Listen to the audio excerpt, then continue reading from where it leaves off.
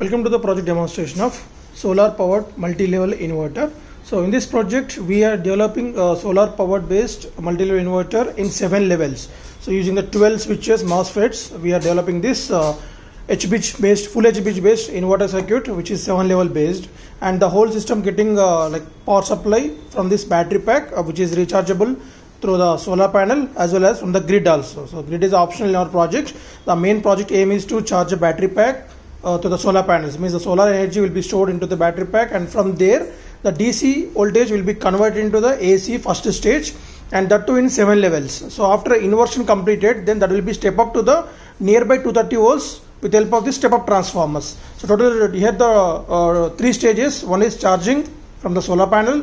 The next stage is inverter to convert DC to AC with help of the microcontroller along with HVS circuits. That is a full bridge inverter we are using here. That in 7 levels using this 12 switches. In that one, 6 are the N channel MOSFETs and 6 are the P channel MOSFETs, because we need to switching that in negative current. That's why we need to use the P channel MOSFETs, and N channel MOSFETs is a combination of the full bridge H bridge here. So after the output of this, each H bridge will be connected in series. So the output of this one will getting the 7 level inverter in this modified sine wave, and that will be step up to the 230 volts with help of this 12 to 230 volts step up transformer. So the input of this transformer is 12 volts AC.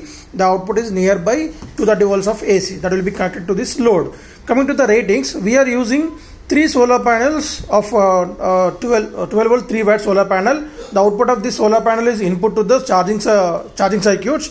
So here the charging circuits both are look like same. One is the grid charging circuits, another is the solar panel charging circuits. So in this one we can see the 4 diodes are connected in a manner of full wave rectifier. So when we providing the AC input to this charging circuits, these 4 diodes will act as a rectifier to convert the AC to DC. But when we are connecting this solar panel DC inputs, then these 4 diodes will act as a polarity corrector. So here the AC to DC rectifier, here DC to DC polarity corrector, means if we connect the solar panel in reverse polarity, then that will be rectified. So if you don't use that, then the negative will be connected to the positive of the battery pack. Then there may be chances of battery or solar panel get damaged. In order to protect that reverse polarity correction, so we use these 4 diodes. Then after 2 diodes are there which are acting as a unidirectional current flow on both charging circuits. So means whenever the battery is charging, then these 2 diodes will block the current flow from the battery either to the solar panel or to the transformer. So the charging time for this battery pack is, if you are getting full sunlight on the solar panel, then it will get fully charged in a duration of 5 to 6 hours, either from the transformer also. If we are providing the both sources to the battery pack at a time, then it will get fully charged in a duration of 1.5 hours to 2 hours, as we are providing the maximum power from the 2 sources. Coming to the battery pack, we are using 6 batteries here. So each battery pack consists of 3 4 volt 1 amp battery, 2 battery packs in parallel. So we'll get 12 volts 2 amp DC output, and that is the input to this initial H bridge full bridge 1 2 3. So after 3 stages our microcontroller keep on switching the pulses. So here we are providing the pulses here. So if you want to get the pulses on the CRO or DSO, then just these 3 pins are connected parallelly to the switching sequences. In that, this green color is the ground side, and here also this one blue is the ground side, and on here the blue is the ground side.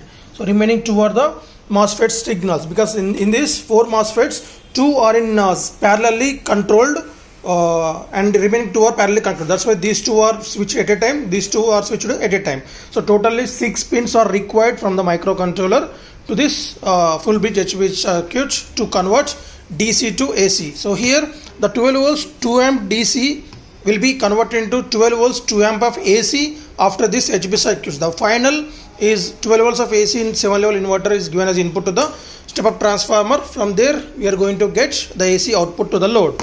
So let us see the demonstration. So initially the microcontroller will be on and off 2 times. That's the indication of program is initialized, and then after the system triggering the pulses to the HVS circuits to convert that DC to AC, and again to the AC to step up to get AC voltage of 230 volts nearby that.